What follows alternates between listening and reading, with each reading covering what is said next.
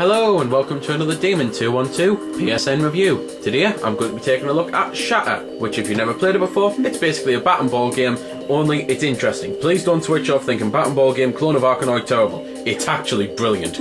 At the start, very basic stuff, help and options, not health and options. Help and options are basic, leaderboards, you can view them if you want to. Then you've got the story mode. There's 10 worlds overall, and varying levels and bosses as well. But basically, it's just one of those things, as I say, it's a bat and ball game, but it has got some things about it that make it unique. Unfortunately though, one of the things is very long, stupid loading times, so I'm just going to cut into the game. So here we go then. As I say, a bat and ball game, so the whole point is you have to smash all the blocks and basically go on to the next level. When a boss comes around, you have to kick the crap out of the boss. I'll do my best to show a boss off, I should be able to show one at least anyway. The uniqueness to it though, and it's the reason that many people might be looking at this now, well, what a terrible game design, what a flaw, he's totally screwed. Wrong.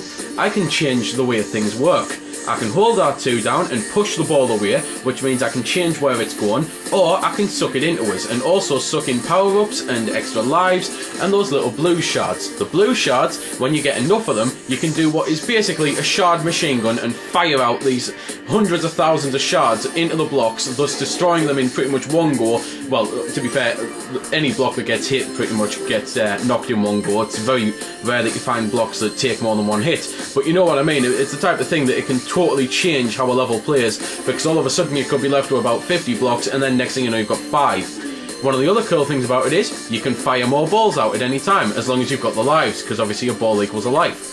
So that's pretty much everything it does differently, or at least does that I've never seen before.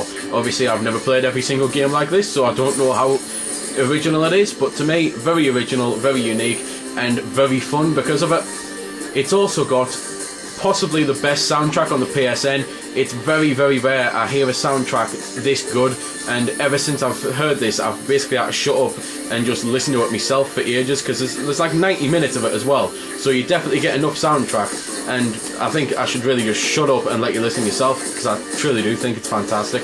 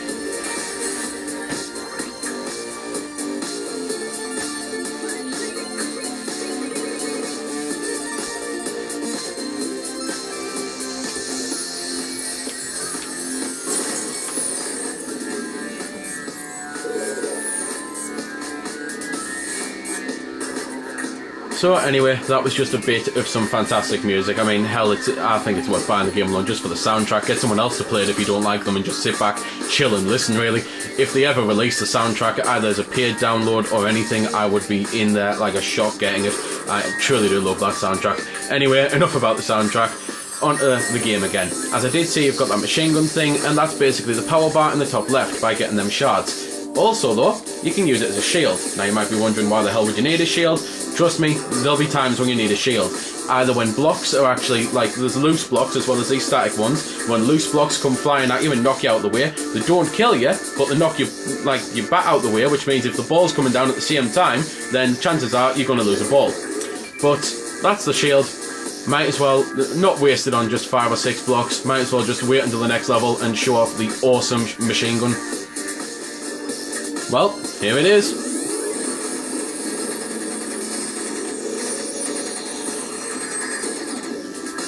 And probably the worst level to show it off simply because of them damn purple blocks. But anyway, that is the machine gun. It's, well, the kinetic shard gun or the shard gun or whatever the hell it's called. Either way, it's brilliant and it really does make the game fun, especially the first time that you, like, get it and you think, well, it looks good, sounds good, but oh my god, I didn't realise it was this good. Anyway, there's not really much left to say. There's a few things, but I did say I'd show off the boss, so I'll cut into a boss and finish off there, really. well, here's the boss, and this is what happens to a boss when you fire a machine gun at him. Boss basically though has his energy meter in the top right, that goes down when you hit the weak part of the boss. There's also other parts of the boss usually where you can like get shards out of though to obviously get yourself some shield or get yourself some another machine gun, because in using a machine gun bar pretty much just got another full machine gun bar there, so gotta love that. But very little left to see here. Obviously there's power-ups, I should at least mention a couple of them. You've got things like the indestructible block type thing that, I can't remember what it's called, something like the unstoppable, and it basically means that it'll break through tons and tons. It won't just hit one and bounce back, it'll keep breaking through until it hits a wall. You can get double shards, so just standard stuff that you'd expect really. But anyway, that's a boss. This is the bonus level, pretty much the only other thing I had left to mention. And the whole point is you've got 3 balls here, and every time you hit them you get 100,000 points, and your multiplier and that goes up on the top right corner, because you can get multiplier for the main game too. And you just keep doing this basically until all 3 of them die, really. I suppose die. It's very hard to say when you're talking about inanimate objects and that aren't even at least characters, they're just, well, they're not even balls either, despite being a bat and ball game. So there we go then, that's been the review.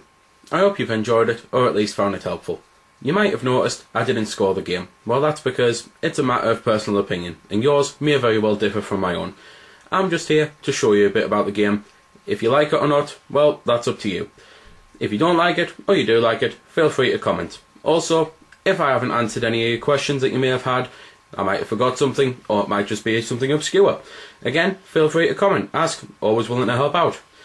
Otherwise, if you don't like commenting on YouTube, head over to www.vc-forums.com, where you can chat with me and a bunch of other lads who love the VC, the WiiWare, and hell, even a lot of other systems. We cater to pretty much everything. You can just go there, have a chat about a game, ask about some games, etc. So until next time, this has been Demon212, signing off.